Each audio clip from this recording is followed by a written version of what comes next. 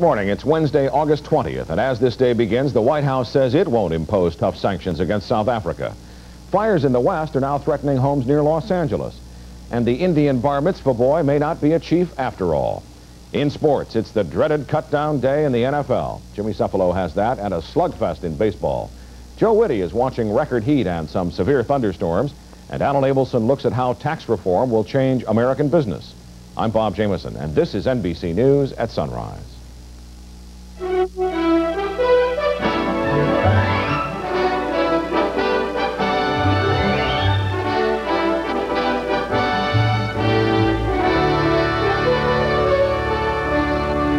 The White House is making it clear this morning that the administration has no intention of toughening sanctions against South Africa on its own. A year-old executive order that contains limited sanctions expires September 9th. But as Steve Porter tells us, it will apparently be renewed with no change. A published report which said Chief of Staff Donald Regan would join in recommending to the president additional sanctions was denied by Regan. He said the recommendation would be that the president go ahead and extend the current non-punitive sanctions, which expire on September 9th. As far as additional sanctions, we have no plans at the current moment for any by the president by himself. He said the policy remains trying to build bridges to the various factions in South Africa, and that sanctions would undercut that effort. But he didn't rule out tougher action in the future. We never know what is going to happen and what turn events will take, so you don't finally slam the door on every possibility. I just left the door open a little bit. At this point, I would not recommend additional sanctions. Regan indicated he feels there are enough Republicans in the House who object to tough sanctions to block a veto override. Part of the strategy is to involve the House in lengthy debate, slowing down the sanctions steamroller. That could delay action until after Election Day, maybe even long enough for time to run out on this session of Congress. Steve Porter, NBC News, with the president in California. President Reagan has made some tough comments about Nicaragua to a Mexican newspaper. Mr. Reagan said the only alternative in Nicaragua may be for the Contra rebels to take over. Unless the Sandinista government agrees to a peaceful settlement, he said, the U.S.-backed rebels may well overthrow the leftist regime. There are primary results from Wyoming and Utah this morning. In Utah, real estate salesman Craig Oliver narrowly defeated Terry Williams, Utah's only black state senator, for the Democratic nomination to oppose Senator Jake Garn. In Wyoming, lawyer Mike Sullivan won the Democratic gubernatorial nomination to succeed retiring Governor Ed Herschler. And Dick Cheney, Wyoming's only congressman, easily won renomination in the Republican primary for a fifth term. The federal budget deficit is once again worse than expected. White House budget officials say Congress will have to come up with another $10 billion in spending cuts by October to meet the Graham-Rudman deficit ceiling. The prime target of congressional budget cutters is the Pentagon, but President Reagan has said he will veto any more cuts in military spending.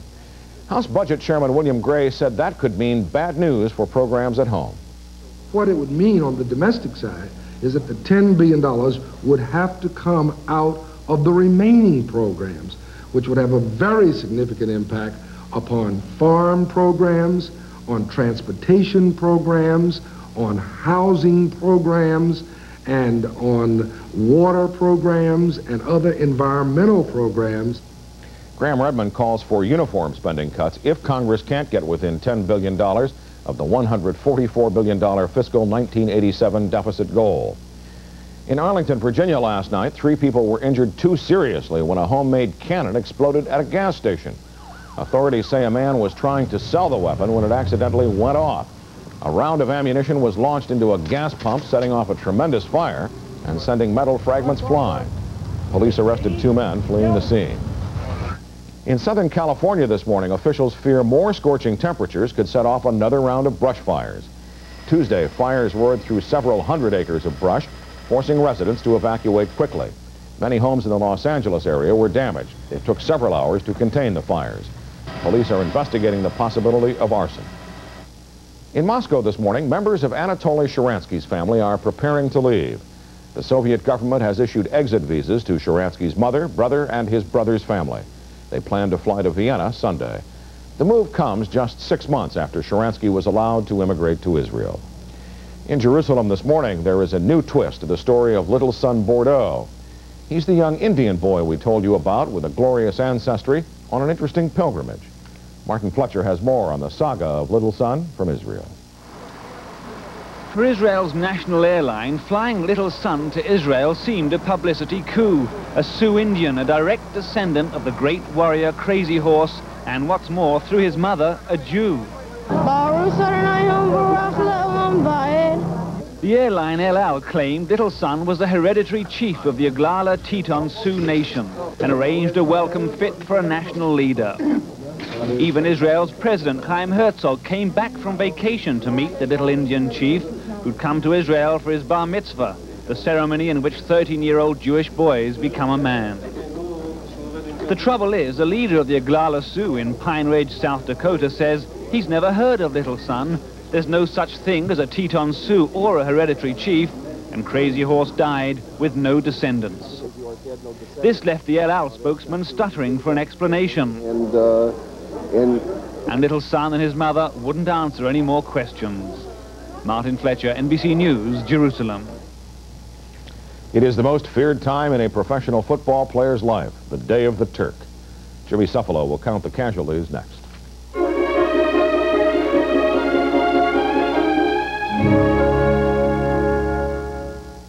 Let me ask you, how did you sleep last night? I'm Ernest Williger. My company makes Stearns & Foster mattresses. Many people think they're the best mattresses made. I know they are. The finest materials go into every mattress. They're firm and comfortable and give you a great night's sleep. If you're not getting a great night's sleep, you should buy my mattress, Stearns & Foster. You can't get a better mattress or a better night's sleep. Victoria. What, they finally found a substitute for the sweet roll. Hey. Nutrigrains, almond raisins. What is this, nuts and twigs? Try almonds, raisins, and these great flakes made with brown rice. But there's no sugar added. Irv, you're gonna love the taste, even though it's healthy. Hey, don't you have a story to write? How's this? Man eats healthy food and lives. The amazing taste of Nutrigrains almond raisin. It's news. And when the search for a truly mild soap ended, there was Pure and Natural and nothing else. Pure and gentle. Pure and mild. Pure and natural. Through and through. It's the pure and mild soap for you. Pure and natural. And nothing else. Table for two, please. Yes, you'd prefer something in our smoking area, Philippe? Fine. How'd you know she smoked? Teeth, Orlando. Tobacco stains give smokers away. Not when you brush every day with Topol. Topol Smoker's Tooth Polish with fluoride safely removes newly deposited tobacco particles and helps clean away built-up stains. Table for two, please. I have a charming table in our non-smoking area. No, we smoke. But your teeth, so clean, and he smokes. Topol, the only toothpaste a smoker needs. Jimmy Cephalo and I have just been talking about NFL Cutdown Day. Were you ever cut? No, I got out before they had the chance. Good morning, Bob. NFL clubs begin serious preparation for the regular season later today as they take the practice fields with a reduced roster of 60 players each. The Turk paid a visit to some notable NFL lockers on Tuesday. More than 100 players were released, including 14-year veteran Dave Dalby, who spent the past 10 years as the starting center for the Oakland and Los Angeles Raiders.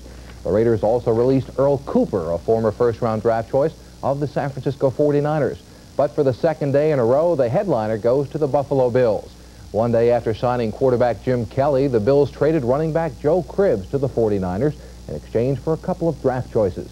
Cribbs was the AFC Rookie of the Year in 1981, but the 28-year-old Auburn product jumped to the USFL in 1984, spending a season and a half with the Birmingham Stallions before returning to the Bills. In baseball, a couple of American League hitters rolled lucky sevens last night. Frank White drove in 7 runs, which included a leadoff homer in the bottom of the 11th inning to power the Kansas City Royals over the Texas Rangers 9-8. And Lou Whitaker had 7 RBIs in a doubleheader as the Tigers and the Angels split a pair. The Detroit second baseman hit a 2-run homer in the opener in a losing cause, then came back in the nightcap with 5 RBIs to help the Tigers gain a split. In other action, Minnesota defeated the Red Sox 5-1. Seattle beat the Yankees 7-3. The Mariners have now won 4 in a row. Toronto was a 5-1 winner over Chicago. Oakland topped Baltimore, and Milwaukee defeated the Indians 5-3. In the National League, Jim DeShays combined with Dave Smith on a 4-hitter for the Astros. They got some defensive help from center fielder Billy Hatcher, who robbed Rafael Belliard of a base hit. Houston pitchers have now blanked the Pirates for 33 consecutive innings. Elsewhere, Philadelphia edged the Giants 6-5. Ron Darling beat Fernando Valenzuela in a 6-4 New York win over the Dodgers. San Diego beat Montreal 7-1. It was Cincinnati over St. Louis and Atlanta over the Cubs 7-2. And finally, two-time Olympic gold medalist Edwin Moses set a new men's track and field record by winning his 117th consecutive event.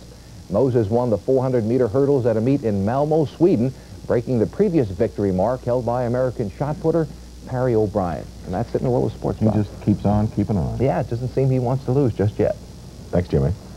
There are some Texas-sized weather temperatures to consider this morning. Joe Woody will do just that and have the national forecast next on NBC News at sunrise.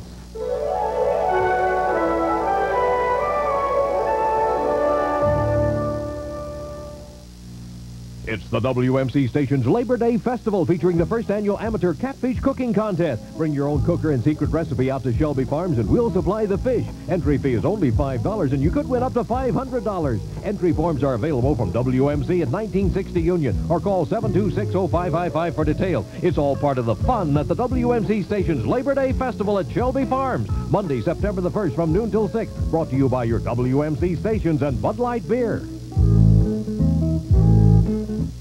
Maestro, what do you think of opera? I don't think opera. I sing opera.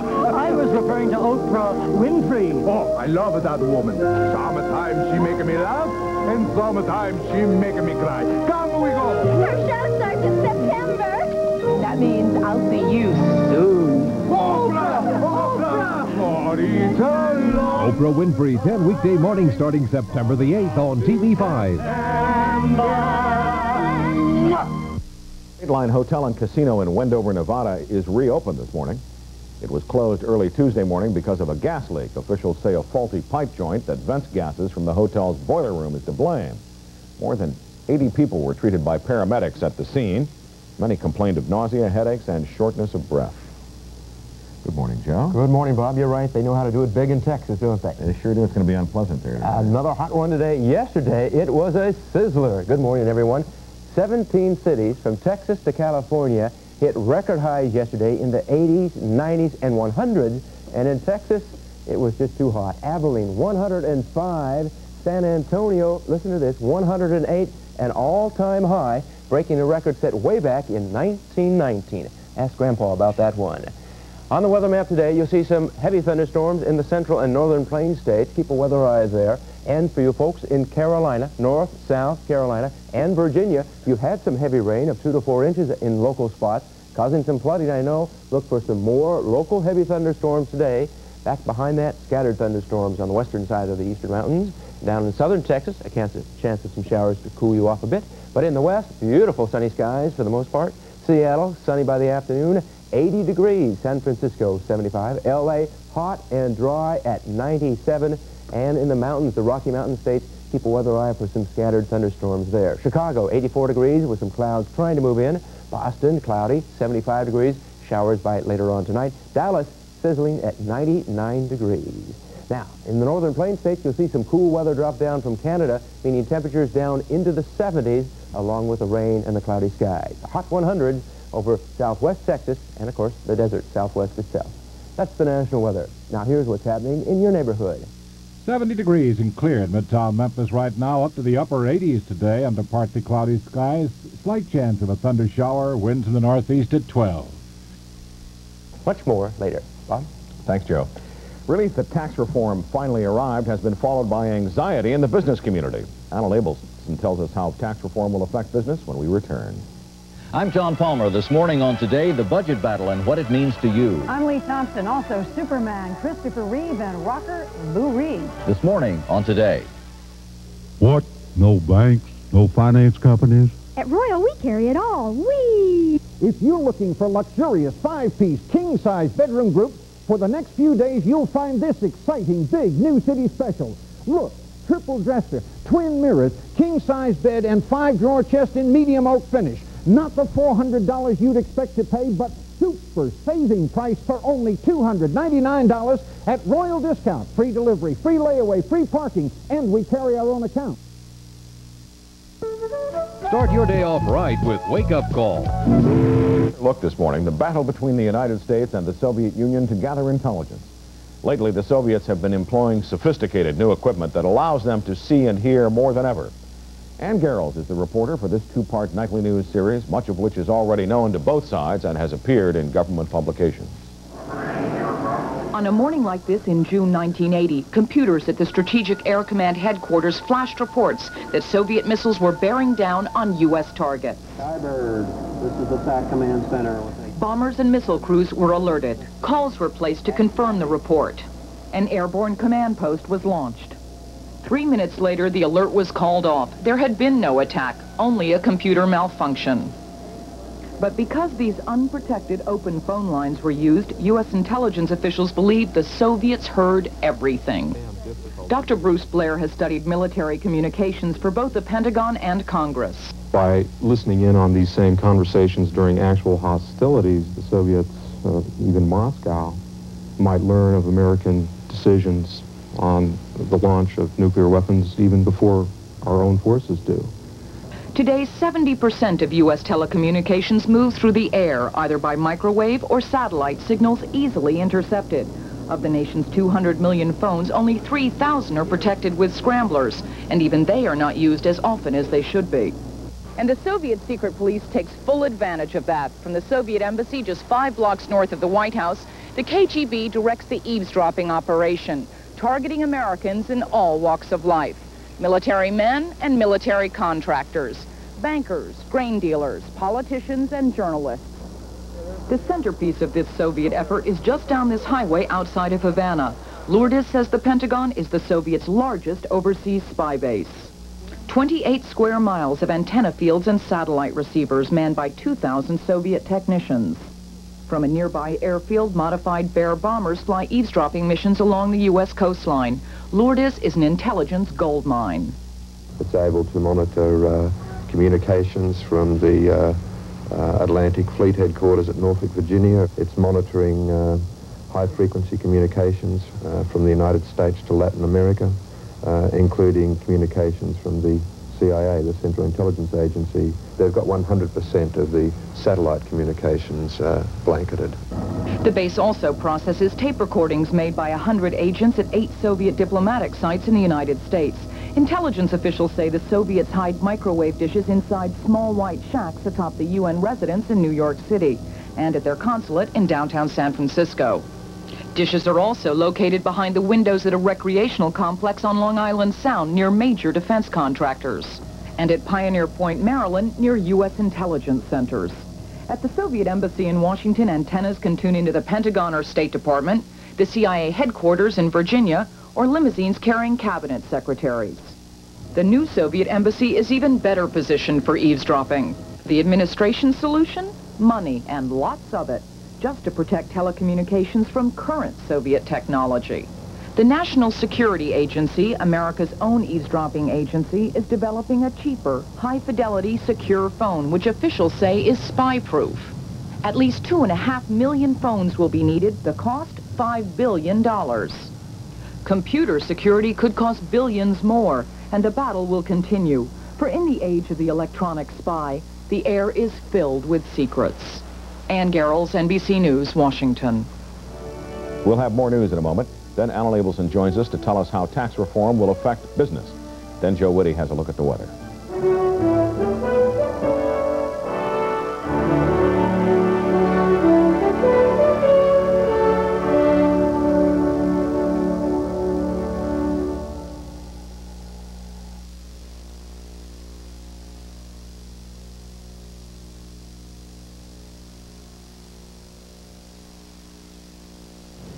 Here are some of our top stories this morning. White House denial, dashed hopes, and homeless plight. Now the details.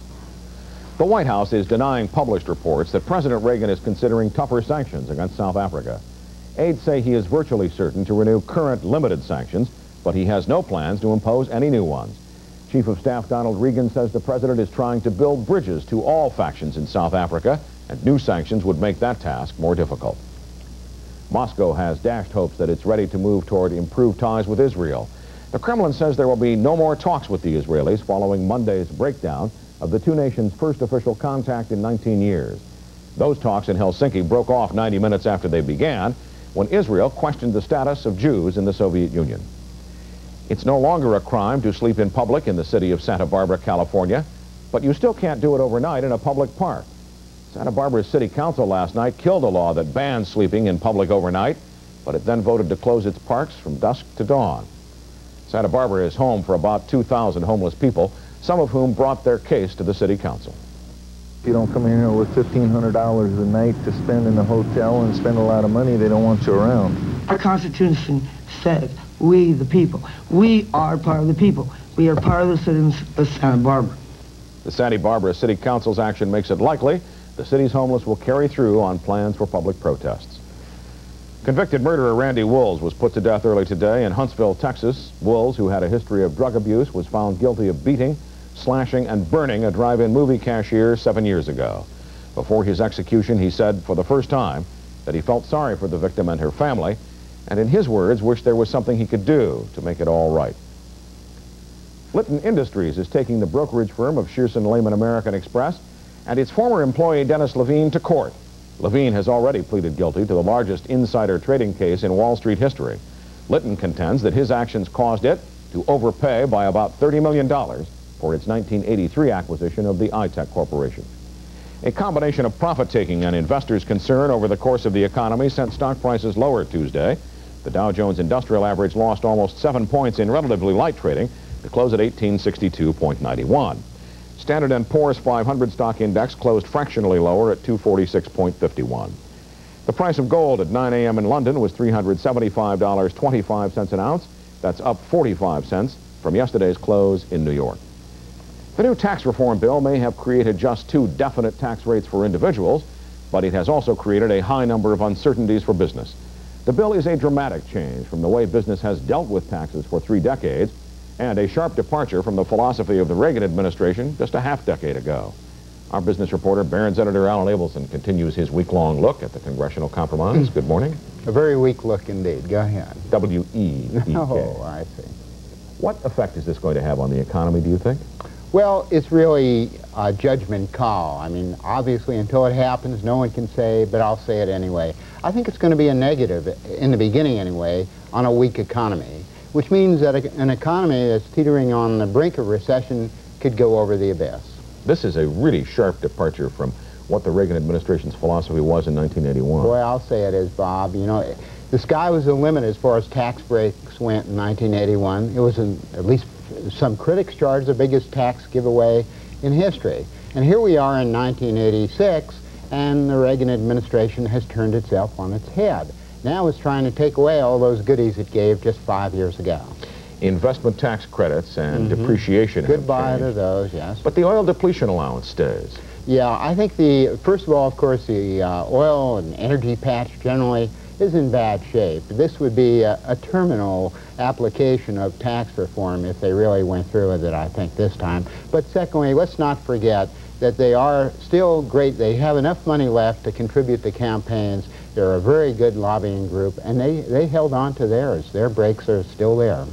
On 2 levels, this really is an increase in taxes for business. Oh, that's right, because, in fact, business really never paid the 47 or 8% nominal rate it was supposed to. The average business paid about 25%. They used all these tax breaks you mentioned. They went out and bought tax credits. Some big businesses, General Electric, for example, paid almost no tax at all. But that's over now with the minimum tax. That's right. It's a very stiff minimum tax of 20%. It'll fall very heavily on companies that have paid little tax, on companies that have been in trouble, on companies like banks, which also traditionally pay very few taxes. It's going to be difficult to start a new business. I think, well, if you have the spirit and the gumption, I think you'll find the cash somewhere to do that. I wouldn't say that's too bad a deal under this tax plan. Thanks, Alan. We'll continue tomorrow. Okay. Call it the dog days of August, the silly season, whatever. We have some examples when we return.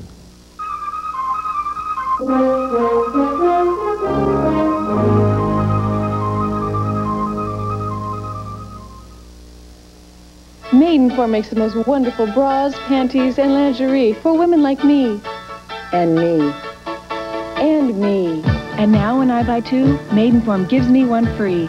Imagine. I buy any two beautiful colors and get another one free. I can try exciting new styles, fabulous new looks. Buy any two and get one free from Maidenform. For me, for all the beautiful women I want to be.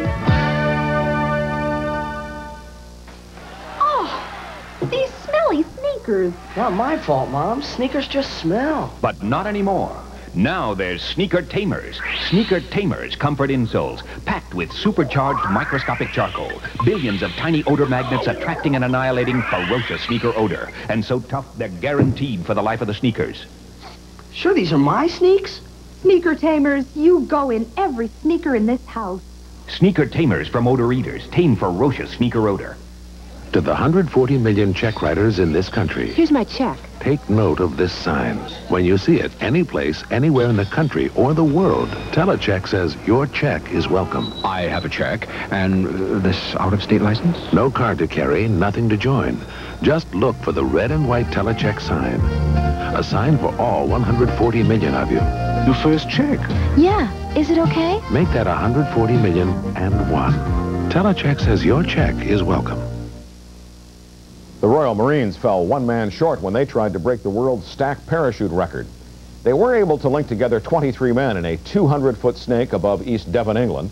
Falling at 2,000 feet a minute, the team had about 7 minutes to stack. The Marines have 8 more days to try and beat the record, which is held by an American team. Meanwhile, the bubble burst on 2 members of the British Dangerous Sports Club. David Kirk and Hugo Spowers lost their bid to be double bubble crossers of the English Channel. 2 weeks ago, they made a successful crossing in a helium-filled kangaroo. The pair ran into trouble Tuesday when their bubble sprang a leak under the Tower Bridge. They were eventually rescued by river police. Joe, you have some good news for the Southeast. Yes, Bob, they certainly do. They've had about a week's worth of rain on and off here and there, but we're beginning to see some greening down in the south, for sure. Now, severely dry conditions still continue in parts of Alabama and western Georgia, but it's turning a little bit green in eastern Georgia and South Carolina thanks to some rain during the past week. It's still very dry up by Washington, D.C. However, today's map shows you some good news. There's rain showers moving up the eastern seaboard. Some of these will be locally heavy at times. During the past 24 hours, we've had 2 to 4 inches of local downpours in parts of North Carolina, providing some flooding conditions, but also some beneficial rains. Heavy rainstorms over the northern and central plain states. Out west, beautiful sunny skies. If you're thinking to get a little suntan, use some sunscreen out west and in the deep southwest for sure, because the sun will be bright and sunny. Comfort dry out west, but oppressively humid down, of course, in Dixie. And that's my sunrise outlook on this Wednesday morning. Be sure to have a good one. Bob? Thanks, Joe. John Palmer has this morning's preview of the Today program. Good morning, John. Morning, Bob. This morning we'll talk with President Reagan's budget director, James Miller, about new projections of some $20 billion in additional budget cuts that have to be made to satisfy Graham-Rudman requirements. Cuts that mean real trouble for Congress. We'll get a fresh first-hand